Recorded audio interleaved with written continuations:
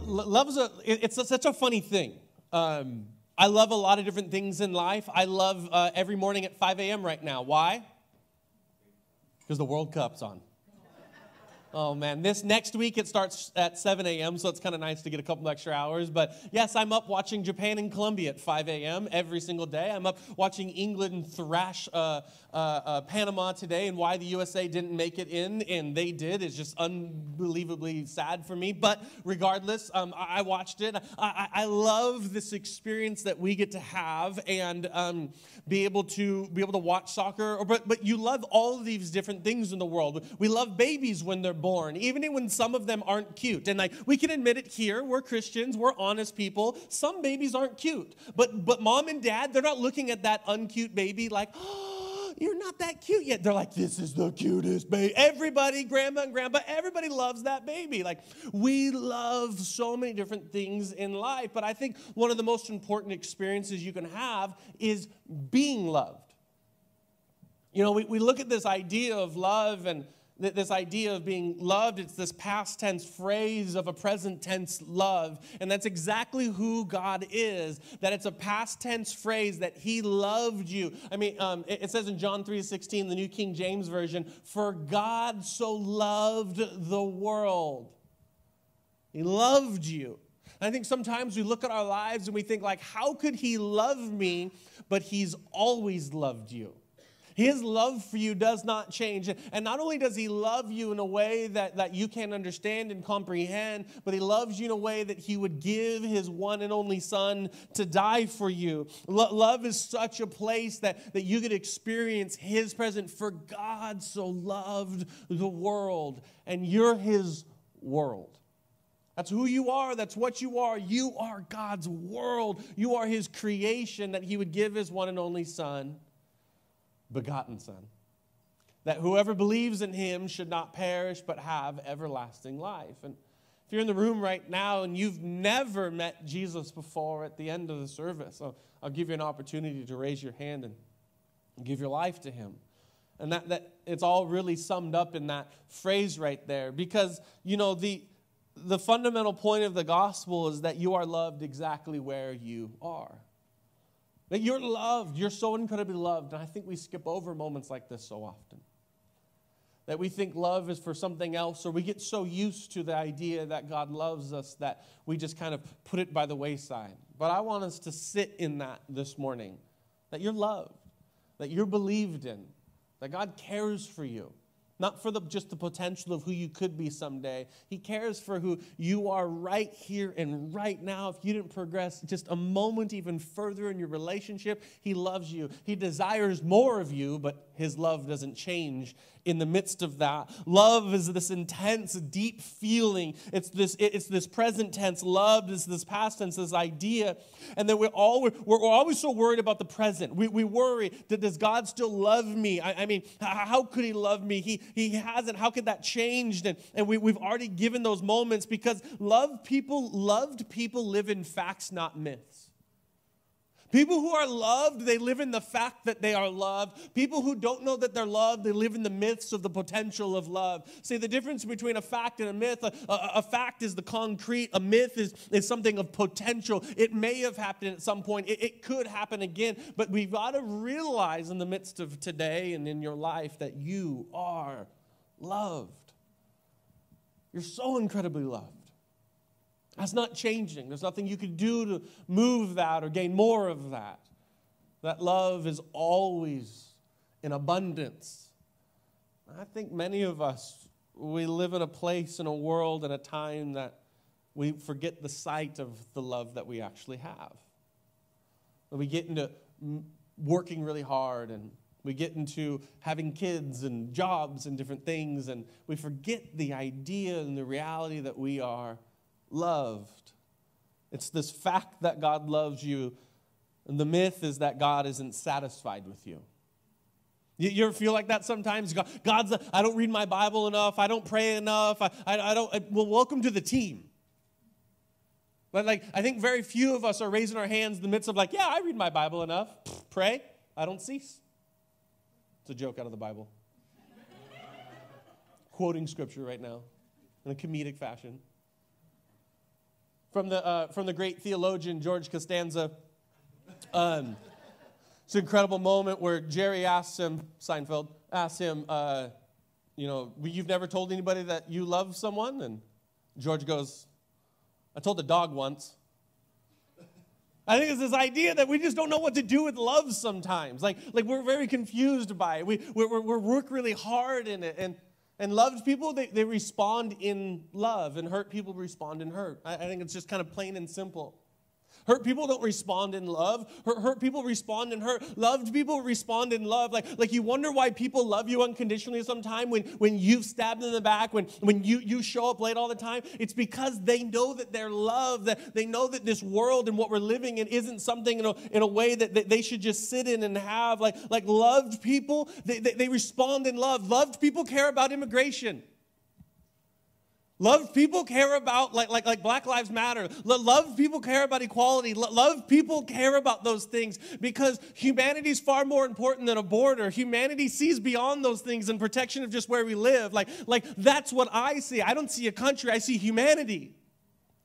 Loved people respond caring for humanity and making sure that children are with their loved ones regardless of political opinions. Because you're loved, because God doesn't see borders, God sees hearts. Do we realize that? Yes? That's not our heads. Well, loved people respond out of love. Hurt people respond in hurt. Hurt people respond in fear of what could be taken from them, opposed to what's being taken from others. Loved people, they're mysterious because they always continue to just love. I love love. Lovable people are even easier to love. I love a good lovable person, someone that you really want to spend time with. And I think what's difficult is sometimes we don't spend enough time with lovable people. Loved people care about those things. And this incredible story in the midst of the prodigal son. I love this story, but I want to read the story out of Luke chapter 15, verses 11 through, what are we reading here, through 24. I want to read it from the Father's point of view. If you have a Bible with you, open it up. If not, it'll be on the Bible in the sky behind me in just a moment. And let's read the story, but let's read it in a way from the Father's point of view. I think the two sons get so much of the emphasis so often in this story. The prodigal son obviously being the main character, the other son, the hardworking son doing the things that are right, being the secondary. But this father, I love his response. See, he's hurt by his son. If you're a father, have you ever been hurt by your son before? Not physically, not like that moment that they jump on you with two knees. Why do kids do that? It just hurts so every single time. You're never ready. And I had hernia surgery a couple weeks ago. And Beckham jumped on me, and I'm like, that's my exact reaction. And I go, Beckham, do you remember that Dad has that big cut? He goes, oh, yeah, how is it? Can I see it? Kid's a dirtbag. He's hurt by his son. He's devastated by your son. Have your kids ever let you down before? He's devastated by his son. But he responds in love and compassion. Whoa. He responds in love and compassion. Luke chapter 15, starting in verse 11. Reading out of the New Living Translation, it reads this. To illustrate the point further, Jesus told this story. A man had two sons. The younger son told his father, I want my share of your estate now before you die.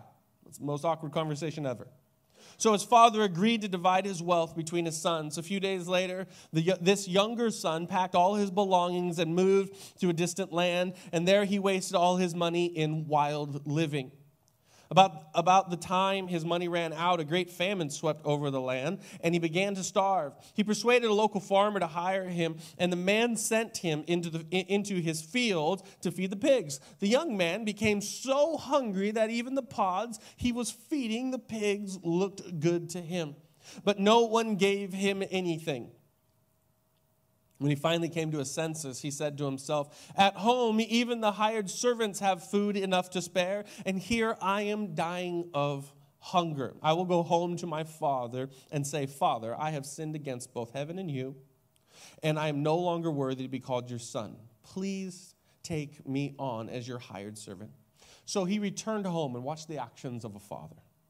So he returned home to his father, and while he was still long off, his father saw him coming. Filled with compassion, he ran to his son and embraced him and kissed him. His son said to him, "Father, I have sinned against both heaven and you. I am no longer worthy to be called your son." But his father said to the servants, "Quick, bring the finest robe in the house and put it on him. Get a ring on his finger and sandals on his feet.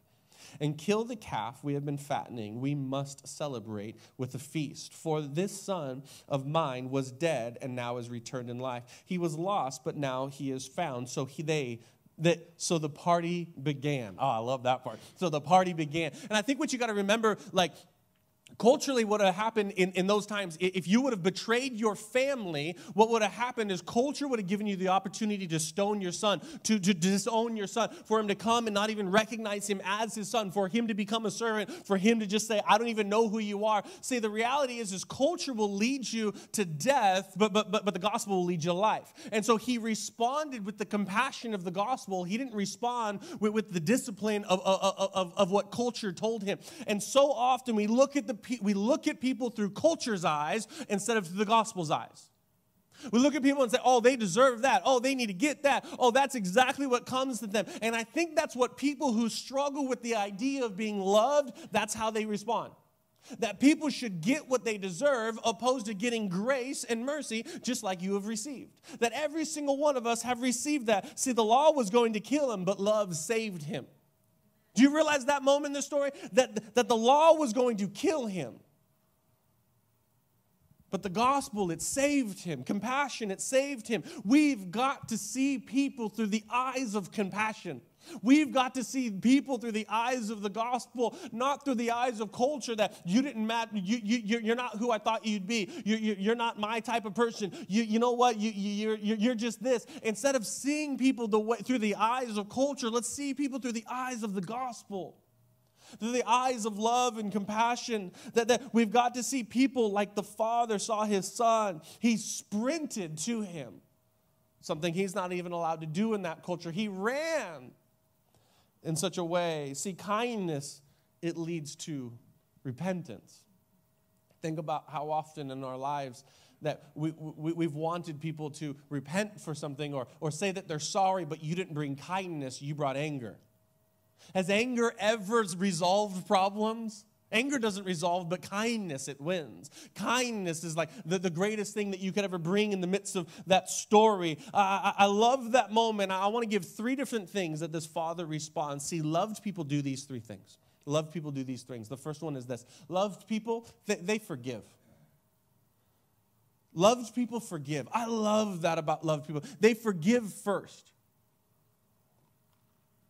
It says this, so he returned to his father, and while he was still a long way off, his father saw him coming, filled with love and compassion. He ran to his son, embraced him, and kissed him.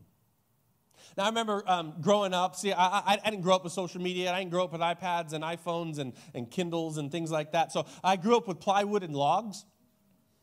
If you know where I'm going with this, you grew up in my neighborhood as well. I remember like we didn't have jumps, we made jumps. Okay, I had a 10-speed, 12-speed, and sometimes it had no speed because I hit that jump so hard and my chain fell off. And I can repair a bike, but I can't change my oil. Like that's what we grew up doing. And I remember like there's that moment like my dad preached last week and he referenced me as Eddie Haskell offensively, but it's true. And so like I can get people to do things, if you will. Like I can convince you. And so I got my best friend Walker. His name's Chris, no Texas Ranger, and so he's over at my house. We're running around, and I'll never forget the day we took a log, because we had a wood fireplace, and that was my job with the family. I always made sure the fire was going. I always made sure that we had dry firewood, and went out with my dad. But we found this plywood that my dad had been doing a project, and we found this log, and we said one nail's going to do it. Like that's all we're going to need, and this is going to be as sturdy as we could really build, right? And so, we pull this piece of plywood over and we grab this one log and no joke, just with a hammer, we put this nail, through this log. Raise your hand if this was your childhood. Raise your hand. This is what you did. Amen. That's why we have scars. These iPad kids, they're not going to have scars. We're going to have scars. And so, here, and so I'm like, he's like, who's going to go first? And I was like, well, I think you're the better biker than I am. So it doesn't make the most sense, if you have the nicer bike, and, you should do it first. And he's like, I don't know if this is sturdy. Seems good to me. And he's like, and he's the more cautious one. He's an engineer.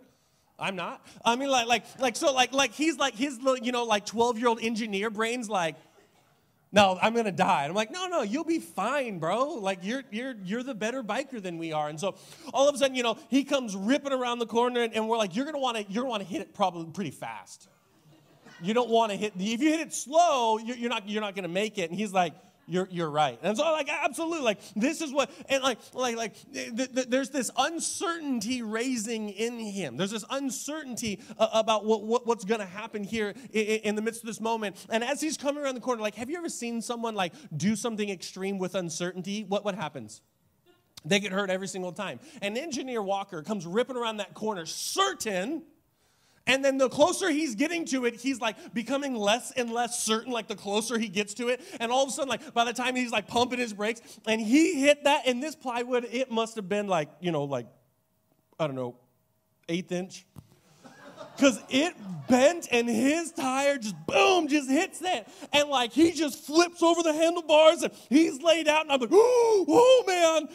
And I know the story. I know instantly, Kyle, you convinced him to do it. I'm like, He's a lone wolf over here. And you're when you live in uncertainty, you can't commit. But when you live in certainty, you can commit. And every single one of us need to be certain that we are loved by God, but not live in uncertainty. Because if you live in uncertainty, you'll have a lukewarm heart for following him. You'll have a lukewarm heart, and you'll take steps for him. You'll take moments with him. You'll take a Sunday with him, but not the rest of the week. When you have certainty that God loves you, you are certain to love people around you. Amen? When you're certain that God loves you, that people can stab you in the back and you can still forgive them. Doesn't mean you don't learn. You're not stupid, you're certain. You have those moments in life. But are you certain that God loves you? Are you certain that you're lovable? Are you certain that he sent his son to die on a cross for you? Really, it's do you have faith that those things are happening? Do you have faith that he's going to save you? Can you forgive those who hurt you? Forgiving people who hurt you is the hardest thing in the world. Because you just don't want to. That's all it comes down to. It's I just don't want to because they hurt me. And I'd rather it's easier to hold on to hurts than release forgiveness, but it feels better to forgive than to hold on to hurts because then you're burdened by them. You get weighed down. We all know people who are holding on to hurts and people who've released hurts. People who live in hurt walk around with knives facing themselves because they know that someone's just going to stab them. It's like Caesar walking into the room and being like, you can have a knife and you can have a knife and everybody can have a knife. But when you walk in the room and just know, sometimes I'm going to get hurt, but I know my God's never going to hurt me. When you're certain of that, doesn't make it okay for other people to hurt you, but it makes it okay for you to forgive them. It makes it okay to have moments like that. That you forgive as you've been forgiven. That you live in forgiveness. Live in forgiveness. I loved people forgive. Loved people forgive. Luke chapter 6, verse 28 says this, bless those who curse you, pray for those who hurt you. Pray for those who hurt you.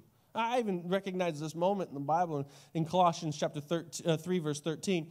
Bearing with one another and forgiving one another, if anyone has a complaint against another, even as Christ forgave you, so you must do. So that we forgive each other just as God forgave us. Because we look in Matthew chapter 6, verse 14 through 15. And don't be fooled by this text. Read this text as it is. If you forgive those who sin against you, your heavenly Father will forgive you. But if you refuse to forgive others, your Father will not forgive your sins. Do we realize that? So often we God owes it to me for me to forgive, for him to forgive me. But I don't owe it to anybody to forgive them. Well, the scripture says the exact opposite. That if we forgive, God will forgive us. That we don't live in this limbo of unforgiveness. We live with this open heart. God doesn't exist.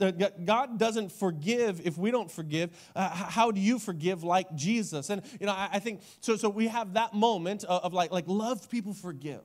I love people, forgive. Love people are also generous. I love the Father's response here. Because I think it might be the opposite of sometimes of the response that you had from your father. Opposite of sometimes the response that as fathers we have for our children. That in the midst of his son coming back, he gives him this embrace, and he hugs him, and he kisses him, and he runs to him. But not only is he excited for his presence, but he's excited to be generous. He says, but his father said to his servants, quick, bring the finest robe in the house and put it on him. Get a ring on his finger and sandals on his feet, and kill the calf we have been fattening. I love those car restoration shows. And I'm not a car person, except for I really want a VW Westfalia. If you have one, you want to give it to me roughly between years of 76 to 79, because then the kitchen's on the side. I really love those. But other than that, I'm not a car person, but I like watching the process of the restoration. I love going to old car shows and seeing these cars. But one of my favorite things that I notice from those cars when they're restoring an old car is it's never about what the car used to be. It's always about what the potential of what it could be. Do you ever recognize that? These old guys are sitting around and they're looking at it and they're like, oh man, this was my first car. Oh, this 68 Chevy. Oh, I remember my buddy had one of these. And they begin to talk about what the potential of bringing it back to what it used to be. See, I think so often we look at our relationship with God and we see and we think God just sees us as this rusty old Shelby.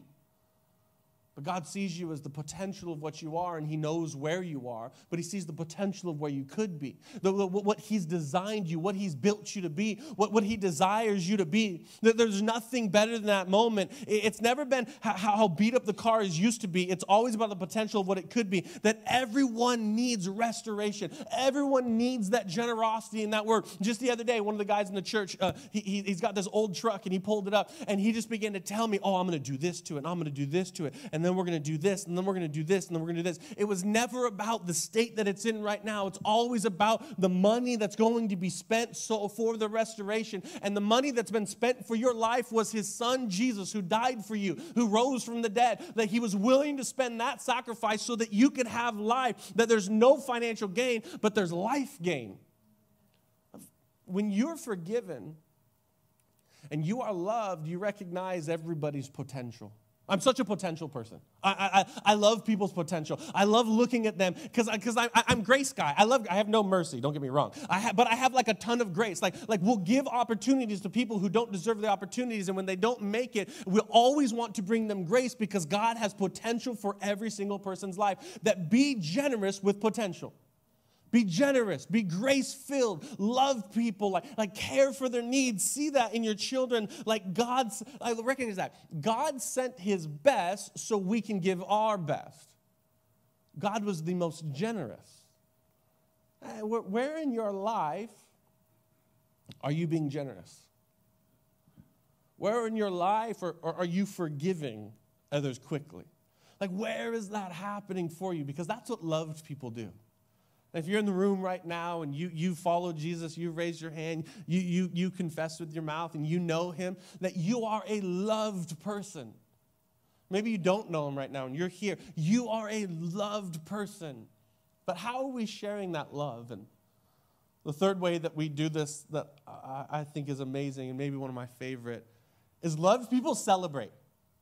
The band's going to come out. We're going to worship one more song. But loved people, we celebrate. Can we give a shout real fast? Everybody just start clapping and say, woo! Come on. Give me some of that. I love it. I love a celebration.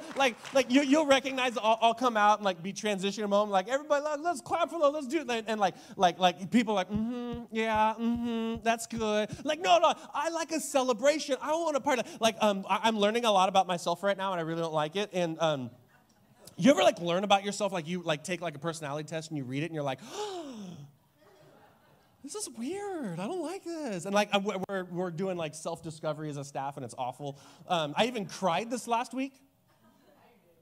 What? The staff's like, I knew it. I knew they were in there. Sucker.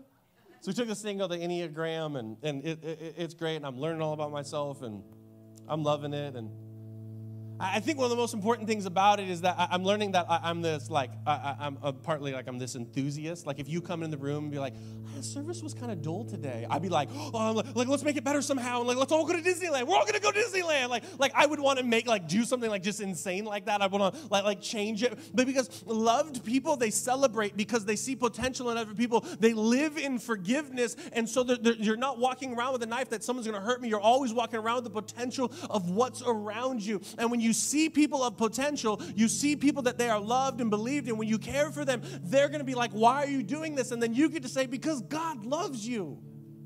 Because everybody needs that love. I look at David. I look at David in 2 Samuel chapter 6, verse 14. And David danced before the Lord with all his might. He made himself look like a fool before the Lord. I think we're so reserved about our love. I don't want to offend anybody. Why are we so worried about people's offense? Why are we worried about their destination when they're going to heaven or hell? Let's love people so well. But I think first and foremost, like, you're loved.